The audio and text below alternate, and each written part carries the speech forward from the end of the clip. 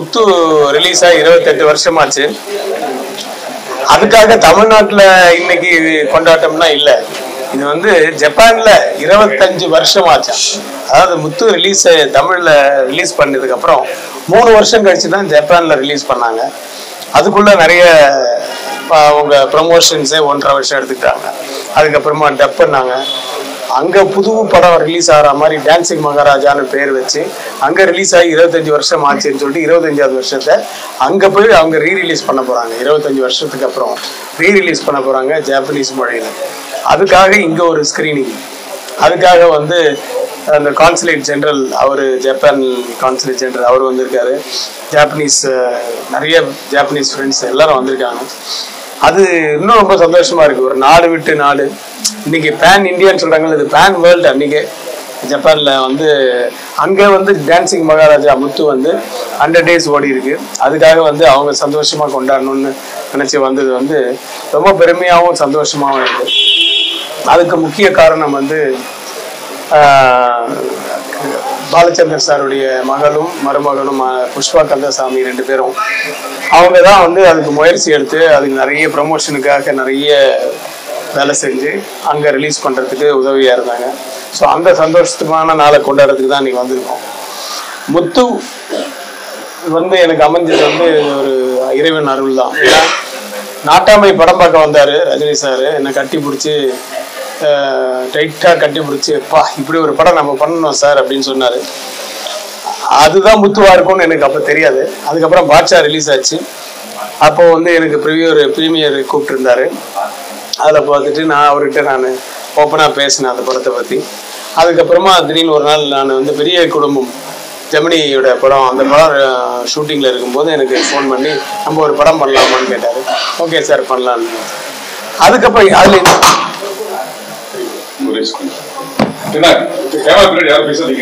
அதுக்கப்புறமா என்னாச்சு, அந்த அந்த சந்தோஷத்தோட கூட இன்னொரு சந்தோஷம் என்னன்னா, நாங்கள்லாம் வந்து எல்லாரும் சினிமாக்காரங்க பப்ளிக் எல்லாருக்குமே வந்து டைரக்டர்ஸ்ல மிகப்பெரிய டைரக்டர்ஸ்ன்னு பார்த்தீங்கன்னா நிறைய பேர் இருக்காங்க. இருந்தாலும் ஒரு 3 தெய்வங்கள் மாதிரி இருக்கிறவர் வந்து Sridhar sir, Balachander sir, Bharathiraja sir. So அப்படி பாலச்சந்தர் சார் மேலே நான் ரொம்ப ஒரு அலாதியான ஒரு பிரியம். அவருடைய டைரக்ஷன் மேலே, அவரோட படத்து மேலே. ஸோ அந்த படத்துலாம் பார்த்துட்டு அவர் அண்ணாந்து பார்த்துட்டவங்கள நாங்கள் வந்து இந்த படைப்பாளி சங்கம் போது நாங்கள்லாம் ரொம்ப ஃப்ரெண்ட்ஸ் ஆகிட்டோம். ஸோ அப்படி அவரோட பழகக்கூடிய வாய்ப்பு கிடைச்சதே எனக்கு ரொம்ப சந்தோஷமா இருந்தது. அப்புறம் திடீர்னு ஒரு நாள் ஒரு ஃபோன் பண்ணாரு. ஃபோன் பண்ணிட்டு, நீ ஏதோ படம்லாம் நடிக்கிற போல் இருக்குது, நான் பார்த்தேன். நான் ஒரு படத்துல நீ வந்து ஆக்ட் பண்ண நல்லா நடிக்கிற, நாளைக்கு ஒரு சீன் இருக்கு வந்து பண்றியா எனக்கு அப்படின்ட்டு கல்கின்னு ஒரு படத்துல வந்து ஒரே ஒரு சீன் கூப்பிட்டாரு சார் அப்படின்னு சொல்லி ஒரு பயங்கர சந்தோஷத்தோட அவர்கிட்ட போய் அதை நடிச்சேன். ஸோ அதை மீறி தன்னுடைய தயாரிப்பில் என்னை ஒரு இயக்குனராக அவர் போட்டது இருக்குல்ல, அது வந்து மிகப்பெரிய சந்தோஷம் அப்பவே. அப்புறம் இன்னொரு சந்தோஷம் அதில் என்னன்னா, பாலச்சந்தர் சாரோட சேர்ந்ததுனால ஏஆர் ரஹ்மான் அவர் தான் இன்ட்ரடியூஸ் பண்ணியிருக்காரு இல்லையா ரோஜால. அதனால வந்து நான் வந்து ஏஆர் ரஹ்மான் இருந்தால் நல்லா இருக்கும் சார் இந்த படத்துக்கு அப்படின்னு சொன்னேன்.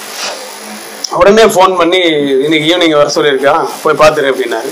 நானும் ரஜினி சாரும் போய் கதை சொன்னோம், ஓகேன்ட்டாரு. ஸோ ரஹ்மானுடைய ஒரு காம்பினேஷன், ஃபர்ஸ்ட் காம்பினேஷன். ஸோ இப்படி எல்லாமே அமைஞ்சிருன்னு தான் சொல்லுவேன் அந்த படத்துல. அப்படி அமைஞ்ச ஒரு படம். நிறைய ஆர்டிஸ்டுங்க இதெல்லாம் மேய்க்கிறதுக்கு என் கூட தேனப்பன்னு ஒரு மேனேஜர் அன்னைக்கு என் கூட மேனேஜராக இருந்தார். அப்புறம் வந்து அசோசியேட்டா வந்து ரமேஷ் கண்ணா இருந்தார். இவங்கெல்லாம் வந்து ஒரு பக்கபலமாக இருந்தாங்க அந்த அவ்வளோ பெரிய படங்கள் வந்து கொண்டு வந்து சேர்க்கறதுக்கு. அது இவ்வளோ பெரிய ஹிட் ஆனதுன்றது ரொம்ப ரொம்ப சந்தோஷம். என்னோட படங்கள் நிறைய படங்கள் ஹிட் ஆயிருக்கு. அதுல 20 இப்போ அப்பப்போ கூப்பிடுறாங்க வில்லன் 18வது வருஷம், இது 20வது வருஷம். அன்னைக்கு ஒரு நாள் வந்து கமல் சார் ஃபோன் பண்ணி கிட்டத்தட்ட ஒரு மணி நேரம் ஃபோன்ல பேசியிருந்தாரு. என்னன்னா தசாவதாரம் முடிஞ்சு 12 வருஷம் ஆச்சு. நான் நினைச்சு பாக்குறேன், அவ்வளோ ஷாக்கிங்கா இருக்கு. எவ்வளோ பெரிய பிரச்சனை, எவ்வளோ பிரச்சனைகள் வந்தது, எப்படிதான் சமாளிச்சுமா அதெல்லாம் எனக்கு இப்போ ஞாபகம் வந்து. அதனால தான் உங்ககிட்ட பேசுறேன்னு சொன்னாரு. எனக்கே அது தெரியாது. அவர் ஏன்னா நான் அந்த யூடியூப் இந்த இன்டர்நெட்லலாம் ரொம்ப எனக்கு அவ்வளோ டச்சு கிடையாது. அவர் அதிலலாம் பார்த்துட்டு 12வது வருஷம்னு சொல்லி ஒரு வாட்டி எனக்கு ஃபோன் பண்ணியிருந்தார். ஸோ இப்படி ஒவ்வொரு படங்களும் ஹிட்டான படங்கள்லாம் இப்போ கொண்டாடுறது வந்து ஒரு பழக்கமாயிடுச்சு. அது வந்து அந்த படைப்பாளிகளுக்கும் அதில் தயாரிப்பாளர்களுக்கும் அந்த நடிகர்களுக்கும் எல்லாம் ஒரு சந்தோஷமான விஷயம். ஸோ சந்தோஷத்தை கொண்டாடுறதுக்கு நிறைய இருந்தாலும் இது ஒரு எக்ஸ்ட்ரா சந்தோஷம். உங்களுக்கும் வந்து ஒரு ஒரு இது ஒரு எக்ஸ்ட்ரா கவரேஜ் இல்லையா, அது மாதிரி. ஸோ இதுதான் ஒரு ஷார்ட் ஃபார்ம் ஆஃப் முத்து பற்றி நான் இன்னைக்கு பேச வந்தது. வேற ஏதாவது நீங்கள் கேட்குறதா இந்த 8ஆம் தேதி வந்து முத்து வந்து திரையரங்கில் 28வது வருஷம் கொண்டாடி ரீரிலீஸ் பண்ணுறாங்க. முதல்ல நான் டைரக்ட் பண்ண ஒரு படத்தை தேட்டரில் பார்க்க போகிறேன் அன்னைக்கு. ஏன்னா நான் இது வரைக்கும் நான் டைரக்ஷன் பண்ண படங்களை நான் தேட்டரில் போய் பார்க்கறது இல்லை. அது வந்து எனக்கு ஒரு சென்டிமெண்ட்டாக வச்சுருந்தேன். ஏன்னா நான் அசிஸ்டண்டாக இருக்கும்போது என்னோட இயக்குனரை வந்து அசிங்கமாக தேட்டரில் ஆடியன்ஸு திட்டினதுனால ஒருத்தரை அடித்து அது ஒரு பெரிய கிரகலை ஆயிடுச்சு. அது மைண்டில் இருந்தது. அதுலேருந்து சரி நம்ம போனால் நம்மளே இப்படி திட்டினா டைரக்டர் நம்ம திட்டுறதுக்கே அவனை வந்து அடிக்க போயிட்டோம், நம்மளை திட்டினாலும் வச்சுக்க நம்ம இன்னும் அசிங்கமாயிடும், அது வேண்டாம் அப்படின்னு சொல்லி அது ஒரு சின்ன சென்டிமெண்ட்டாக வந்து ஒரு முதல்ல ஒரு 4-5 படம் பார்க்காம இருந்தேன். அந்த படங்கள்லாம் ஹிட் ஆனவொன்னே அதே சென்டிமெண்ட் ஆகிடுச்சு. எப்படி நான் நடித்த முதல் படத்தில் நடித்தேன்னா அந்த படம் சௌத்ரி சார் வந்து சென்டிமெண்ட்டா நீயே நடியா, இந்த கேரக்டர் நீ பண்ணியா, அந்த கேரக்டர் நீ பண்ணியான்னு அவர் சொல்லி அதுக்கப்புறம் அடுத்த ப்ரொடியூசர்ஸ் அப்படி சொன்ன மாதிரி எனக்கு இது ஒரு சென்டிமெண்ட் ஆயிடுச்சு. நான் என்னுடைய படங்களை வந்து தேட்டரில் போய் பார்க்கறது இல்லை. என் வீட்டில் போவாங்க, என் பசங்க போவாங்க, அதெல்லாம் போவாங்க. இதில் பர்டிகுலராக எனக்கு வந்து படையப்பாவுக்கு முன்னால் பிறந்த ஜட்ஜ் வந்து இன்னைக்கு 25 வருஷம், அவளுக்கு 25 வருஷம் ஆச்சு அவங்களுக்கு. அவன் வந்து நான் முத்து போது பிறக்கவே இல்லை. நானும் அந்த 8ஆம் தேதி வந்து தேட்டரில் படம் பார்க்கணும், அந்த ஃபர்ஸ்ட் ஷோ பார்க்குற மாதிரி அன்றைக்கி ஒரு கேலப்பிங்காக இருக்கும்னு சொல்லிட்டு இன்ட்ரெஸ்டாக ஃபேமிலியோடு நான் வந்து 8ஆம் தேதி நான் இயக்கிய படத்தை நானே தேட்டரில் போய் முதல் பார்க்க போகிறேன். அது வந்து ஏன்னா அன்றைக்கி தேட்டரில் கூப்பிட்டுருக்காங்க ரோகிணியில், அதனால் வந்து அங்கே போய் பார்க்க போகிறேன். இன்னும் யாராவது வராங்க அப்படின்றது தெரியல.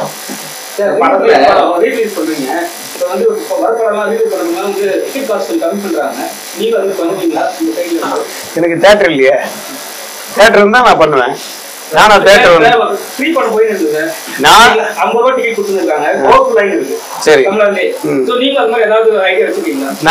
நான் ஐடியா பண்ண முடியாது. நான் தேட்டர் ஓனரா இருந்தாவோ இல்ல நான் ஒரு டிஸ்ட்ரிபியூட்டரா இருந்தா நான் பண்ணலாம்.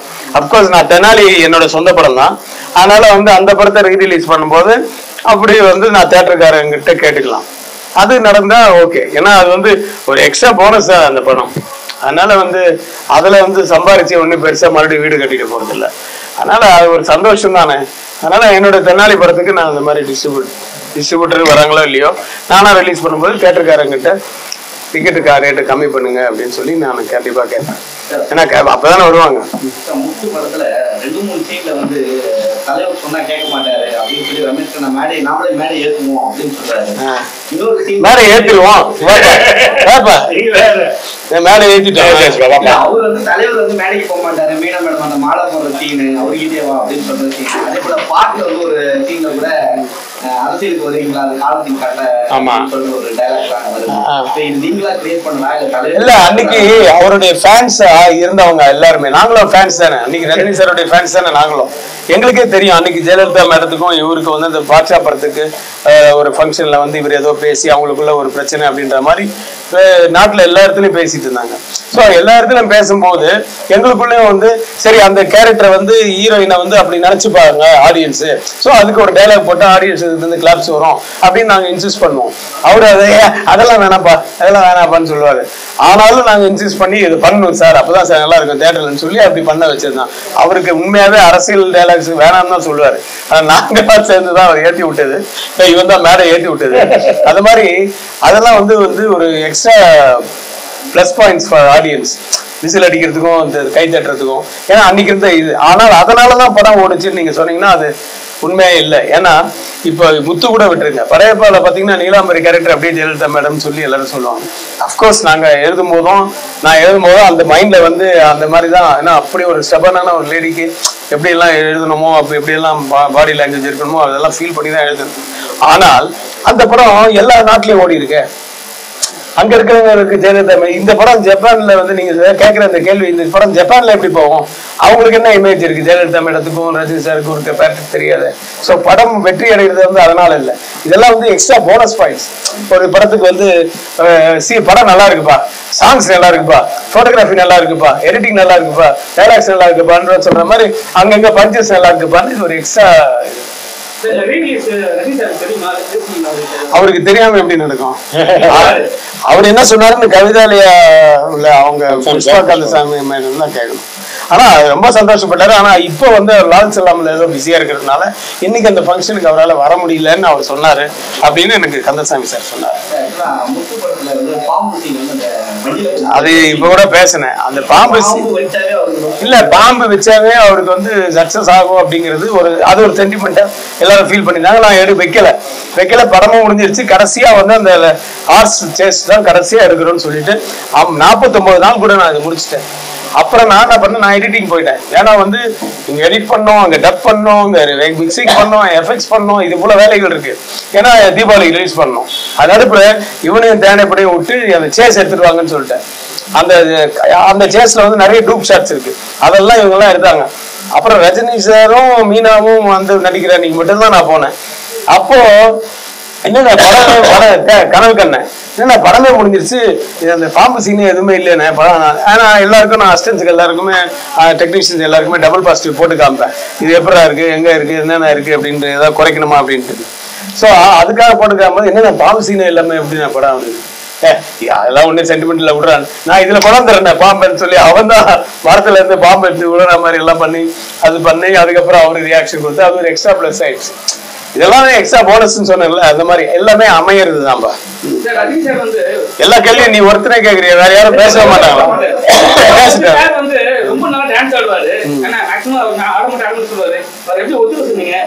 இல்ல அது வந்து அவருக்கு டான்ஸ் நாளைக்கு சாங்குனாவே அவருக்கு வேர்த்து கொட்டிடும். அந்த மாதிரிதான் அப்பெல்லாம் நிறைய ஸ்மோக் பண்ணுவாரு. அந்த பெரிய பெடஸ்டல் ஃபேனுக்கு முன்னாடி தம் அடிச்சாருன்னா அப்படியே ஒரு சிகரெட் புரிஞ்சு பத்தல கை சொல்றது கூட தெரியாது, அந்த அளவுக்கு டென்ஷனா இருப்பாரு. ஃபுல்லா உடம்பெல்லாம் வைத்திருக்கும். வேற ஷர்ட் அவருக்கு 2 ஷர்ட் போட்டிருப்பாங்க, அந்த இன்னொரு ஷர்ட் கொண்டு வந்து மாத்திக்கிட்டு அப்புறம் நடுவாரு. அப்புறம் நிறைய ரிஹர்சல் எல்லாம் பார்ப்பாரு. அவருக்கு டான்ஸ்னா அவருக்கு இது. ஆனால் அவருடைய டான்ஸ் வந்து மற்றவங்களுக்கு ரொம்ப பிடிக்குது. முக்கியமா ஜப்பான்ல அவருடைய சாங்கு அவர் ஆடுற டான்ஸ் வந்து ரொம்ப ரொம்ப வித்தியாசமா இருக்குன்னு சொல்லிதான் அங்க படத்துக்கு டைட்டிலே முத்துன்னு இல்லாம, ஏன்னா முத்துன்ற பேர் அங்க அவ்வளவு பரிச்சயமான தெரியாது, ஆனா டான்சிங் மகாராஜா அப்படின்னு வச்சிருக்காங்க பேரு. அப்ப பாத்துங்க அவரோட டான்ஸ் எங்கெல்லாம் எப்படி எல்லாம் ஃபேமஸ் ஆயிருக்குது. அவரு இது இல்லைன்னா நிறைய ஓடின படங்கள் எல்லாமே இருக்கு. நான் கூட பிஸ்தா நினைச்சிட்டு இருக்கேன், பஞ்சதந்திரம் நினைச்சிட்டு இருக்கேன், ஆட்டாமை கூட நினைச்சிட்டு இருக்கேன், நிறைய பேர் படையப்பா நினைச்சிட்டு இருக்காங்க. இதுல எது பண்ணவோமோ பண்ண மாட்டோமோன்றது இப்ப தெரியாது. எல்லாமே அப்படியே தாட்ஸ் இருக்கு. எப்போ அது கை கொடுதோ இதெல்லாம் எப்படி அமைஞ்சது, ஒரு முத்து, ஒரு படையப்பா, ஒரு தெனாலி, ஒரு அபய் சர்மி, இதெல்லாம் எப்படி அமைஞ்சது, ஒரு நாட்டாமை, ஒரு நட்புக்காக எப்படி அமைஞ்சதோ அத மாதிரி அமையணும். எதுவுமே அது வெற்றி படமா தோல்வி படமா நமக்கு தெரியாது, அமையணும் ஃபர்ஸ்ட். அமைஞ்சதுன்னா அது நடக்கும்.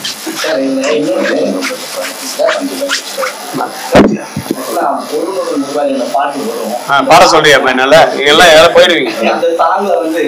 ஒரு இடம் வந்து தங்கப்பட்டம் தாத்தோடும் மண்ணுக்குள்ள அப்படிங்கிற மாதிரி எம்ஜிஆரை தாக்கி பண்ண மாதிரி. எம்ஜிஆரை தாக்கி இல்ல, அது எம்ஜிஆருக்கும் அதுதான் வாழ்க்கை.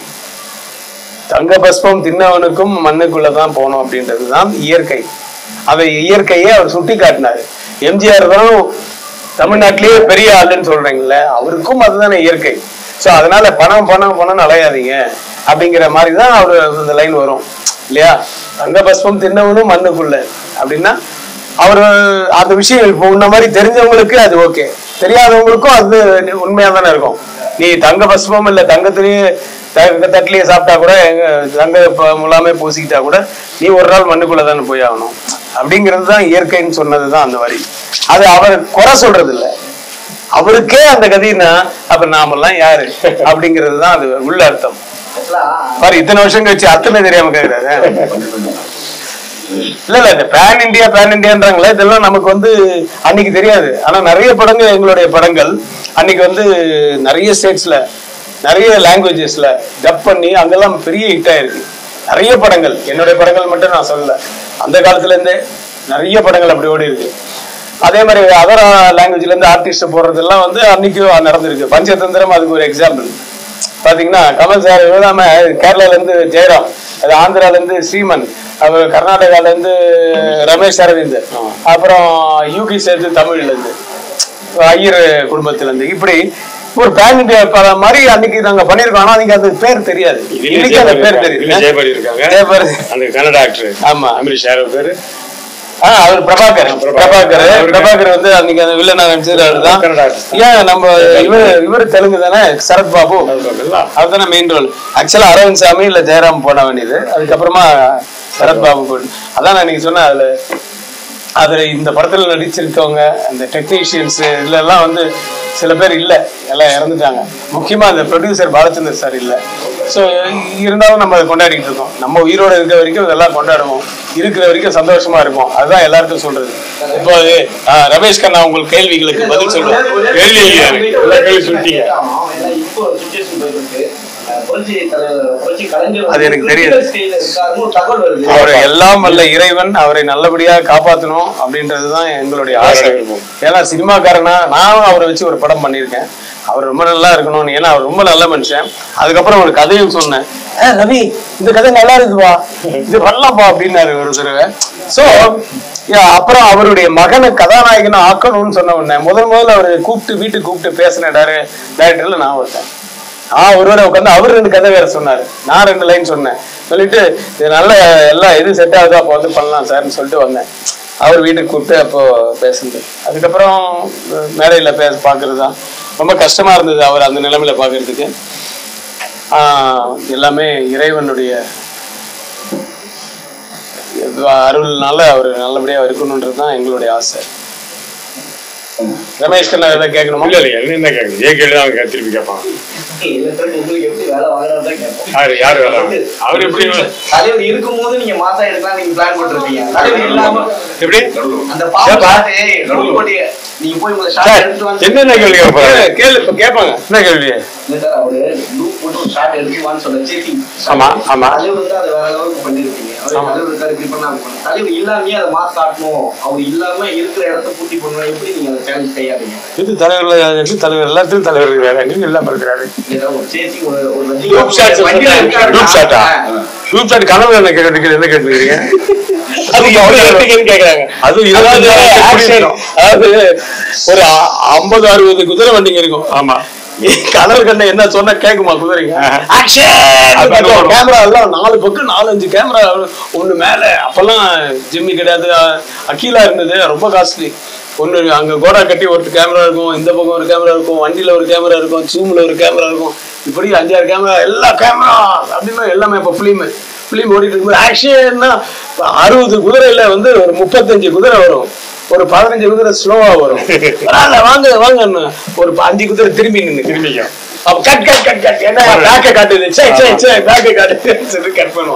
இது நான் அப்போ முதல் நாள் மட்டும் அதை பார்த்துட்டு, இந்த குதிரை கிட்ட வேலை வாங்குறதுல நீ வாங்கிக்க, எனக்கு நிறைய வேலை இருக்கு. அது 25 நாள் கிட்ட எடுத்தோம் சார்.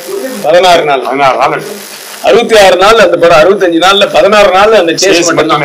மிச்ச படம் பூரா 49 நாள்ல எடுத்தது. அதுல ஒரு முக்கியமான விஷயம் என்னன்னா, ரஜினி சார் ஃபர்ஸ்ட் ஷெட்யூல் முடிச்சு மைசூருக்கு போயிட்டு வந்த உடனே சொன்னார், சார் ஓப்பனிங் எடுத்துட்டோம், ஃபிளாஷ்பேக் ஃபுல்லாக எடுத்துட்டோம், அப்புறம் கிளைமேக்ஸ் எடுத்துட்டோம், இந்த சேஸ் இதெல்லாம் எடுத்துட்டோம் சார், படமே முடிஞ்ச மாதிரி இருக்கு சார். நீங்க வேற இனிமேதான் சார் இந்த போனோம்னு சொல்லிட்டு அதுக்கப்புறமா ஒரு வீடு பார்த்து, ஒரு அரண்மனையை பார்த்து, அது ரொம்ப பாழடைஞ்ச அரண்மனையை எல்லாம் கிளீன் பண்ணி ஃபுல்லா ரீமாடல் பண்ணி அடையாறுல திருவாங்கூர் பேலஸ் எடுத்ததுதான் அந்த வீடு சீன்ஸ் எல்லாம். இன்னும் இவ்வளவு இருக்கா? எனக்கு படமே முடிஞ்ச மாதிரி இருக்கு. என்ன சார் நீங்க எடுத்த உடனே கிளைமேக்ஸ் எல்லாம் முடிச்சிட்டீங்க, பிளாஷ்பேக் வர முடிச்சிட்டீங்க அப்படின்னு சொல்லி. ஏன்னா மைசூர் போனோம்னா அந்த ஷெட்யூல் ஃபுல்லா முடிச்சிட்டேன் முதல்ல.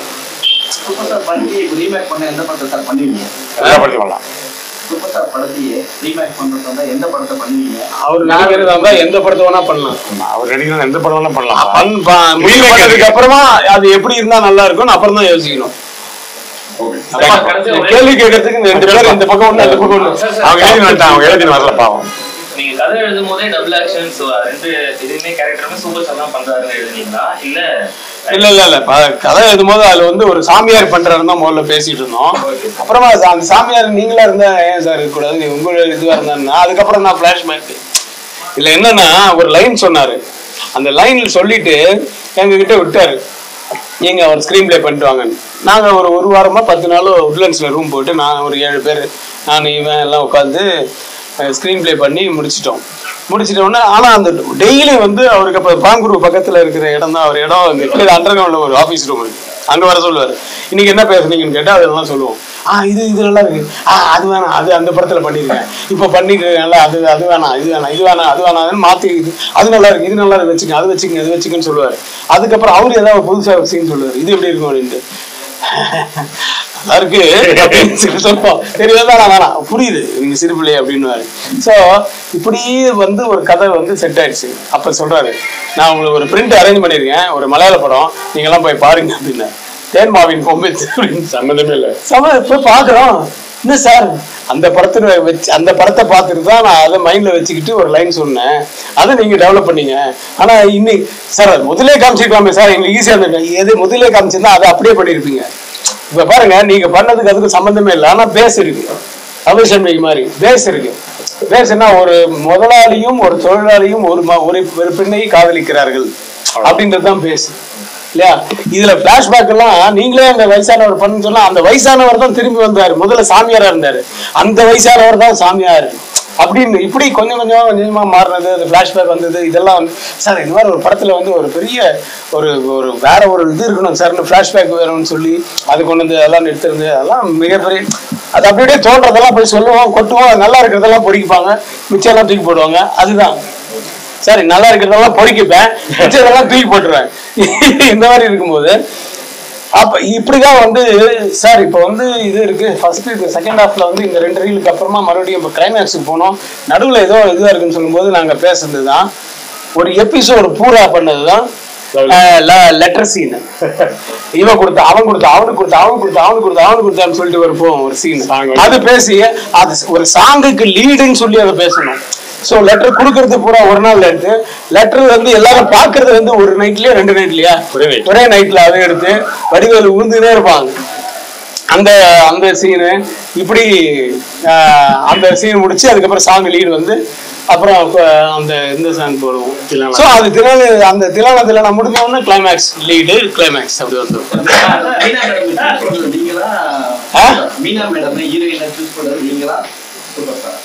இல்ல எது ஒண்ணுமே டைரக்டர் ப்ரொடியூசர் அந்த ஹீரோ 3 பேரும் சேர்ந்துதான் பண்ண முடியும். இப்போ அவர் மீனாவே சொல்லியிருந்தாருன்னா வேற யாராவது சொல்லியிருந்தா கூட நான் எனக்கு அது பிடிக்கல அப்படின்னா பர்சனல் வெஞ்சன்ஸோ அதுவெல்லாம் நம்ம இங்க கதைக்காகாது. இன்னைக்கு அவங்க மார்க்கெட்ல இருக்காங்க. அந்த மாதிரி ஒரு அழகான ஹீரோயின் மட்டும் 100% வேணும். அவங்க நல்ல பெர்ஃபார்மரா இருக்கணும். ஏன்னா கதையே அவங்கள சுத்தி தான். ஒரு பெண்ணை 2 பேர் காதலிக்கிறாங்க அப்படின்னும் போது அந்த பெண் எவ்வளவு பெருசா இருக்கணும், எவ்வளவு அழகா இருக்கணும், எவ்வளவு மார்க்கெட்டபிளா இருக்கணும், நல்ல தமிழ் பேசணும், எல்லாம் இருக்கு, டான்ஸ் ஆட தெரியணும், அந்த மாதிரி எல்லாம் இருக்கு இல்லையா? சோ அப்படி வந்து மீனா சொன்னோம்னா அவரு ஓகேன்னாரு, நாங்களும் ஓகேன்னா ப்ரொடியூசரும் ஓகேன்ட்டாரு. வாய் பிளாஸ்டர் போடுப்பா, முடியல. முன்னணி நடிகர்கள் நிறைய பேர் வச்சு நீங்க படம் இயக்கிட்டீங்க. அந்த சீக்வன்ஸ்குள்ள வந்தா அமையணும்னு சொல்லியிருந்தீங்க. யாரையாச்சும் வைக்கணும்னு மறுபடியும் இயக்கணும்னு ஆசை இருக்கு. நான் அதர் லாங்குவேஜ்ல பேசிட்டு தான் இருக்கேன், அதர் லாங்குவேஜ்ல படம் பண்ணிட்டு தான் இருக்கேன். இங்க இருந்து போய் பாலகிருஷ்ணா வச்சு ஒரு படம் கொடுத்தா அந்த சூப்பர் ஹிட். அது 100 டேஸ், இந்த காலத்துல 100 டேஸ் தான் பண்ணுங்க. அதே மாதிரி அங்க கோட்டி குப்பான்னு சுதீப்பை வச்சு கொடுத்தேன், அதுவும் பெரிய ஹிட், அதுவும் 100 டேஸ். சோ இங்க வந்து எனக்கு சின்ன படங்களா வரும்போது நானே சொல்லுவேன், வேண்டாம் சார் சின்ன படங்களா வருது, இதுல வந்து நான் வந்து தேவையில்லை எனக்கு. இப்ப நான் சம்பளத்தை குறைச்சி என்னோட சம்பளத்தை நான் கால்வாசி சம்பளம் வாங்கணும், அப்படி வாங்கி அந்த படம் இல்லைன்னா மறுபடியும் எனக்கு சுத்தமா ஒண்ணுமே இல்லாம போயிடும். அதுக்கு நீ படமே பண்ணாம நான் அதர் லாங்குவேஜ்ல படம் பண்ணிட்டு போறேன் அப்படின்னு சொல்லிட்டு எனக்கு இருக்கிற மரியாதைக்கு யாரு கூப்பிடுறாங்களோ அதுதான் நான் போய் பண்றது. நானா போய் இது வரைக்கும் எந்த சான்ஸ் யாருக்கிட்டுமே கேட்டதில்லை. அந்த பிகினிங் அது என்னுடைய ராசி. அது அதுக்கப்புறமா கேட்கறதுக்கு வெக்கப்பட்டு கேட்கறது இல்லை. இப்போ அதான் என் ப்ரொடக்ஷன் ஆரம்பிச்சு மறுபடியும் தெனாலிக்கு அப்புறம் மறுபடியும் கூகுள் கிட்ட போயிருந்தேன். இப்போ ஹிட் லிஸ்ட்னு ஒரு படம் வரப்போகுது. அதில் விக்ரமன் சாரோட பையனை ஹீரோவை போட்டிருக்கேன். ஏன்னா விக்ரமன் சார் மூலியமா தான் அந்த புது வசனம் படம், அவரும் ஒரு ரீசன் என்ன டைரக்டர் ஆனதுக்கு. அதனால அது ஒரு நன்றி கடன் மாதிரி அந்த பையனை வந்து ஹீரோவை போட்டு சரத்குமார், கௌதம் வாசுதேவன், சமுத்திரக்கனி, இது மாதிரி நிறைய சித்தாரா, அந்த புது வசனத்துல ஹீரோயினா நடிச்ச பொண்ணு இன்னைக்கு அம்மா ஹீரோவுக்கு அம்மாவை நினைக்கிறேன், விக்ரமன் சார் பையனுக்கு. பாருங்க எல்லாம் ஒரு கனெக்ஷன். ஸோ அது ஒரு புது வசனம் யூனிட் மாதிரி அது ஆயிடுச்சு. சூப்பர் ஸ்டார் எவ்வளவு வேகமா டைலாக் பேசுறாங்க. ஆமா, அது வந்து ஸ்ரீதர் சாருடைய நெஞ்சில் ஒரு ஆலயம் படம் பாத்தீங்கன்னா அது இருக்கும் அந்த மாதிரி ஒரு ஷாட். அந்த மாதிரி ஒரு ஷாட் வந்து பண்ணணும்டா அப்படின்னு பேசிட்டு இருக்கும்போது கனல் கண்ணா ரெடி நான் பண்ணிடலான்னு சொல்லிட்டு கனல் கண்ணா அந்த கிரேன் எல்லாம் உள்ள விட்டு, இன்னைக்கு கிரேனு அன்னைக்கு அதெல்லாம் எதுவுமே இல்லாம மிச்சல் கேமராவை தூக்கி அடியில விட்டு எப்படி அந்த ஊந்தியில தூக்குனாங்க, ஊந்தி அடியில விட்டு அதுக்கப்புறம் தேவிகா கிட்ட போயிட்டு தேவிகா இப்படி கிரேன் மாதிரி போவோம். கட்டையோட தூக்குறது அவ்வளவு வெயிட் இருக்கும் மிச்சல் கேமரானா. அந்த மிச்சல் கேமரா வச்சு அன்னைக்கே ஸ்ரீதர் சார் பண்ணியிருக்காங்க. அதுக்கப்புறம் 28 வருஷத்துக்கு முன்னாடி என்ன அட்வான்ஸ் டெக்னாலஜியில என்னெல்லாம் வந்ததோ அதை வச்சு நாங்க பண்ணோம், ஜிம்மி எல்லாம் வச்சு. இன்னைக்கு வேற மாதிரி பண்ணலாம், கிராபிக்ஸ்ல பண்ணிடலாம், அதெல்லாம் பண்ண முடியும். Thank you very much. நன்றி, வாழ்க்கை.